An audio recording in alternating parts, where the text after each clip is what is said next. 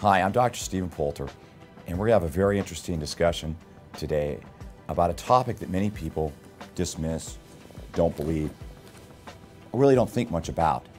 In fact, I find they don't really think about it sometimes until they go to the person's funeral. And then it's like Hoover Dam opens up and you're standing on the bottom end of it.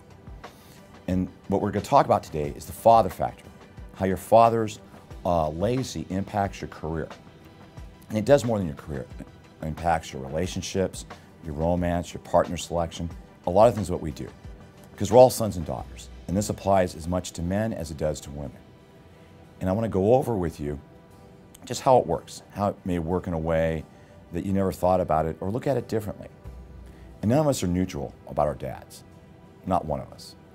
And I find in my practice, I'm a clinical psychologist in Los Angeles, and I wrote this book a few years ago because I found so many people are in the workplace not understanding what's my dad's influence? I get where my mom is, but where's my dad? And that's what we're going to talk about, different fathering styles, attachment styles, your dad's rule book, what that looks like, and also how to go past certain roadblocks in your career and your personal life. So the first question people ask me many times is, what's the father factor? It's the foundation for your career direction. It directs the selection in your emotional, mental development, both consciously and unconsciously. It affects your ability to excel and your ability to develop meaningful personal and professional relationships. Your father's particular parenting style is the template that forms your father factor in your career. There might be some of you listening to this saying, hey, great, Dr. Poulter, that's stuff you're saying is really nice, but I've worked on my father issues for the last 30 years. When does it end? You're always evolving. You don't want to devolve, you want to evolve.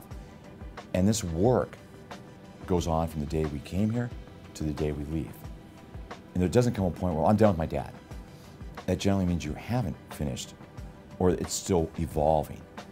Another thing is, as a man, you're a father to a lot of people as a mentor.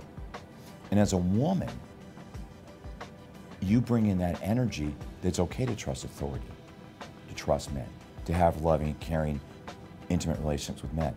So the father factor doesn't know gender. It knows relationships and it knows emotion. Men have always been defined by what they do outside the house. Men know that. They've known it since they're little boys. The problem is women now are defined by what they do outside the house and what they do inside the living room. It's a double-edged sword. And men are too now. But much of what your dad did outside the house, you knew about it consciously, unconsciously, whether you spoke about it or not. It was in the ether, it was in the air, it was in the room. Some of you may say, my dad's been dead for 20 years. My response is, but he's still alive in your heart. And in this life, you have one dad. Now you may have a stepdad or other dads, and they play a role too. But I'm talking about the primary father in your life. And it may not be a biological dad. It could be a father from a remarriage, but the primary father in your life who had a very big emotional, mental, spiritual impact on your life. That's what we're going to go into.